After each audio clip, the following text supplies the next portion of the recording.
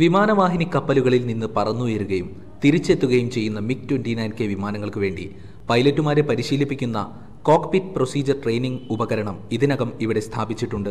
പൈലറ്റുമാരോടൊപ്പം സാങ്കേതിക അറ്റകുറ്റപ്പണികൾ നടത്തുന്നവർക്ക് വേണ്ടിയുള്ള പരിശീലന പരിപാടിയും നടന്നുവരികയാണ്. പരിശീലന പരിപാടികൾ നടത്തിവരുന്ന naval institute of aeronautical technology രാജ്യത്തെ തന്നെ ഏറ്റവും വലിയ വൈമാനിക പരിശീലന കേന്ദ്രങ്ങളിൽ ഒന്നാണ്.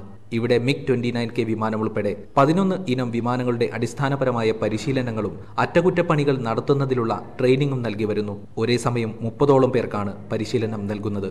The cockpit procedure trainer is the exact replica of the MiG 29K aircraft.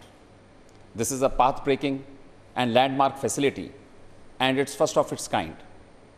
While using this facility, the aircrew and technical personnel will get the feel of real scenario without having to sit in the actual aircraft, thus reducing the time of training, the cost involved, and the transitional hiccups associated while graduating to operational environment. നൂതന computer ശൃംഖലകളും ഡാറ്റാബേസും ഉൾപ്പെടുത്തി വിവിധങ്ങളായ പറക്കൽ സാഹചര്യങ്ങളും മറ്റും computer graphics വഴി സൃഷ്ടിച്ച് virtual ദൃശ്യങ്ങൾ പ്രൊജക്ടറിലൂടെ cockpit മാതൃകയ്ക്ക് മുന്നിൽ പ്രദർശിപ്പിച്ചുകൊണ്ടാണ് പൈലറ്റുമാർക്ക് പരിശീലനം നൽകുന്നത്.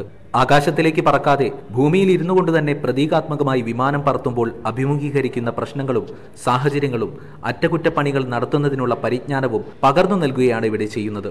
വിമാനത്തിന്റെ മുഴുവൻ പ്രവർത്തനങ്ങളും സാങ്കേതിക ഘടനയും പരിചയപ്പെടുത്തുന്നതിനായി വിദഗ്ധ സംവിധാനങ്ങളോടുകൂടിയ കമ്പ്യൂട്ടർ പ്രോഗ്രാമും പഠനത്തിന്റെ ഭാഗമായി ഒരുക്കിയിട്ടുണ്ട്. സാംകോ അഥവാ ഷോർട്ട് എയർക്രാഫ്റ്റ് മെയിന്റനൻസ് കോഴ്സിലൂടെ അതിവിദഗ്ധരായ ഓഫീസർമാർ നയിക്കുന്ന ക്ലാസുകളും ഇവിടെ നടത്തപ്പെടുന്നു.